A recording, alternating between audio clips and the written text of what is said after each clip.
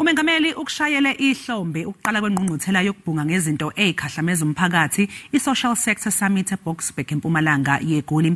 Kulesithangami uMengameli uphawule ngemibhikisho owase Tembisa eMpumalanga yeGoli nowase Kagiso eNtshonalanga yeGoli. But over the past few days, we've witnessed some of the serious challenges that our country faces, scenes of violent protest. We've seen damage to public infrastructure.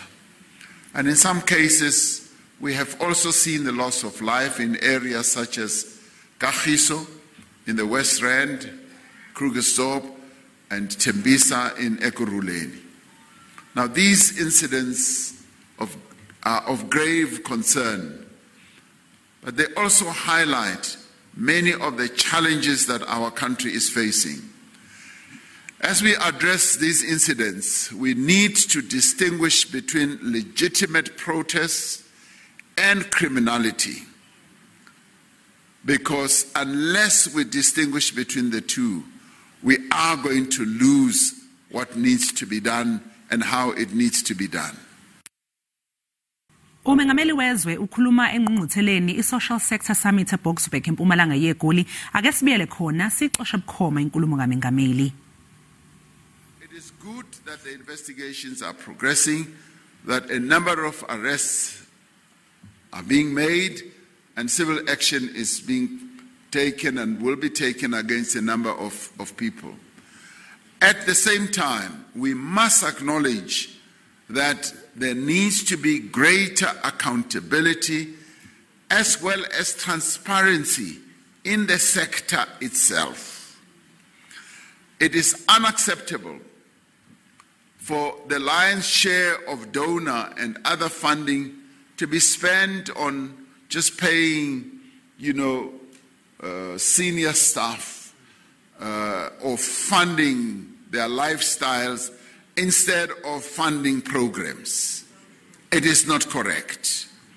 High standards of governance, proper accounting, and due diligence must apply also to our civil society organizations. So this summit has provided, in my view, an opportunity to hear more about some of these challenges and how they can be overcome. It has been an opportunity to hear more about the work that civil society organizations are doing in communities across the country and how we are taking stock of the reports that have come from all various provinces through the provincial dialogues and roundtables. And I'm particularly pleased that before this summit took place, you were able to hold your provincial dialogues.